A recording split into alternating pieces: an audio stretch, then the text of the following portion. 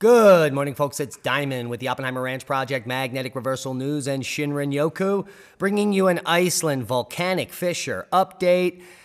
And there we are looking live at the eruption. It hasn't been quite visible for most of the morning because of volcanic ash clouds. The wind is shifting around, but now we have a very good view of the fissure, the size and nature of it, and there are some vehicles down here that are quite visible. So we're going to keep a close eye on that during the update, and we're going to bring you up to speed on everything going on with the eruption on the Reykjanes Peninsula in Iceland. They're calling it now the Fagradalsfjall eruption. It is part of the Kreisjavik volcanic system. Now, what happened here was a strong seismic swarm started on the peninsula near Fagradalsfjall volcano, and this began around July 30th of this year. And this resulted in a new volcanic eruption that started on the 4th of August. And now here we are at the 6th of August, and it looks like this eruption may be going on for quite some time. And we'll tell you why by the end of the podcast. But we're going to go over some interesting maps and facts and everything we know about the volcano up till now. We have the live stream, and we'll come back and forth to that. Volcano YT took down their live stream, but Akbar Yahya is Volcano YT, I believe, so come subscribe to him, and he's always got that up. And Iceland also put out a 3D map yesterday of the eruption, so you can come look at it from all different angles here if you're going to go around and hike there. And you can see the dark lava that's not glowing up here is from the last eruption that lasted for 6 months. So this is the extent of the eruption that lasted 6 months. The new eruption is to the north of this field. Whoa. This is pretty hard to navigate. And so you get the picture. Come play around with it. The link will be below. A 3D map. And this is coming from the Reykjanes Tourism Office. And you can access a 3D image of the volcanic eruption in Medalolum. And this is the Maradalir volcano now, is what they're calling it. So here you see the eruptive extent of the first eruption. The new eruption is just up here, this little spot.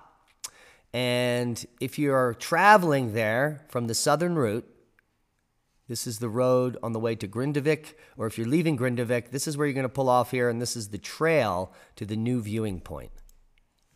We also have a really good 2D map of the extent of the current eruption just after under 36 hours. You can see the 2021 eruption in orange and the 2022 eruption in red on the topo.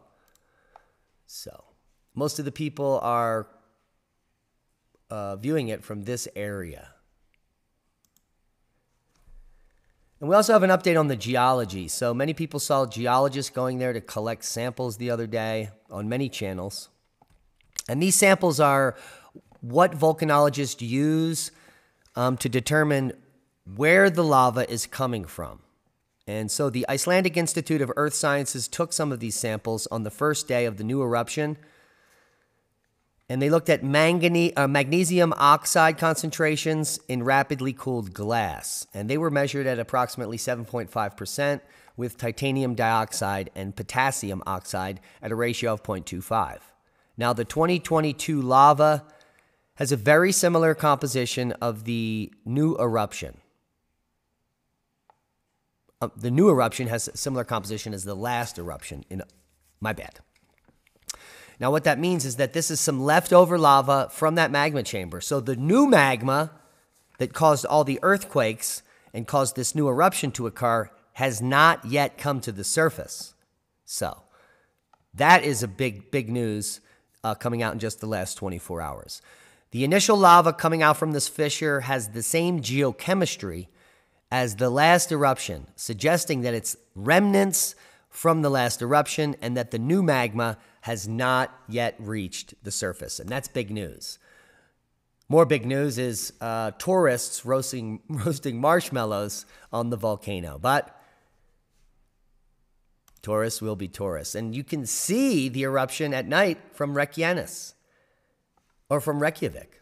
Take a look at that. This is a shot from Reykjavik at the eruption. So this is a much larger eruption than the last one. And we still haven't seen the actual magma from this new eruption reached the surface yet. So that means it's going to be lasting for quite some time. And the weather isn't optimal for viewing today. As you can see, the haze and the laze has moved back into the region. But there are tourists down here with no respirators, no protection whatsoever. And our hearts go out to them because this is not a place you want to be breathing these volcanic gases. They are not good for you. So this eruption will probably be ongoing for weeks or months.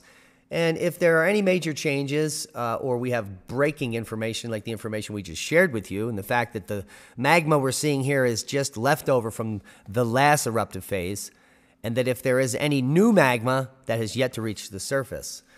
So we'll be updating you as new information comes to the forefront. And I hope you got something out of the video. Thanks for watching. Subscribe to the channel if you haven't. Share this with like-minded people and be safe. And that's a boom to knowledge.